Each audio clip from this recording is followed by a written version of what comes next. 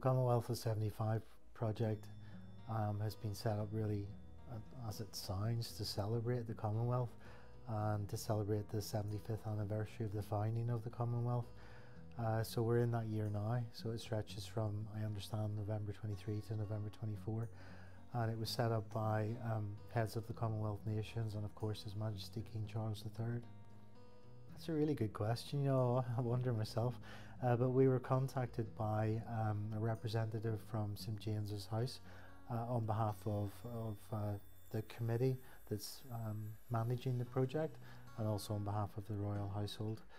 We were invited to be part of the project. We were invited initially to take part in the celebrations throughout the year and to attend the official launch of the commemorative book that's being produced, which will be taking place in the autumn in Westminster Abbey. And when we were in initial discussions about being involved, the project seemed really exciting. The number of countries that were involved, all of the Commonwealth nations, and the number of organisations that might be involved, and an opportunity then presented itself to become a patron of the Commonwealth at 75 project. So that was something that I discussed with the board, and we felt that it would be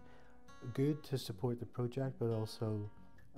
raise the profile of Birtenshaw and the Birtenshaw Group even further amongst the Commonwealth nations and also throughout the rest of Britain.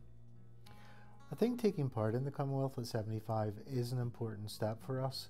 It's recognition of how the Commonwealth countries support one another, unite one another, how we can learn from one another, for example. So I've already, on behalf of the Birtenshaw Group, offered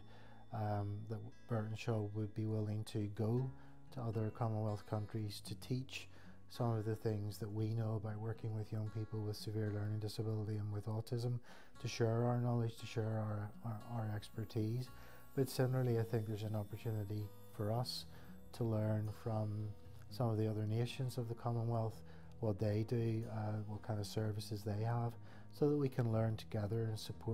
support each other. And I think the whole concept of the Commonwealth, that the term that's often used is the family of nations, and it's a supportive group, and that's what it's meant to be, so that we can learn from one another, support one another, and those nations within the Commonwealth that are perhaps a little bit wealthier, a little bit more advanced or developed than the others, to support them coming forward. So from a point of view of the services that we provide, children's services really, for young people with special education needs and disability, what I would want to see is the kind of services we're able to provide being replicated in some of the Commonwealth countries that have yet to start delivering those kind of services, so that children in other parts of the Commonwealth have access to the same quality of services as children here in England. When we were approached to take part in the Commonwealth of 75 project, we were told that there's going to be a commemorative, what they call a coffee table book, and my understanding of that is that it's like a big book, and a big glossy book. There's going to be one of these published to commemorate the celebrations for the full year celebrations, really. We are going to be featured in that. My understanding is that a number of organisations were approached in different Commonwealth countries to see if they were interested in being involved in that. But it means that if you are the chosen organisation or company from one country, there won't be any other organisations from that country represented. There'll be a small selection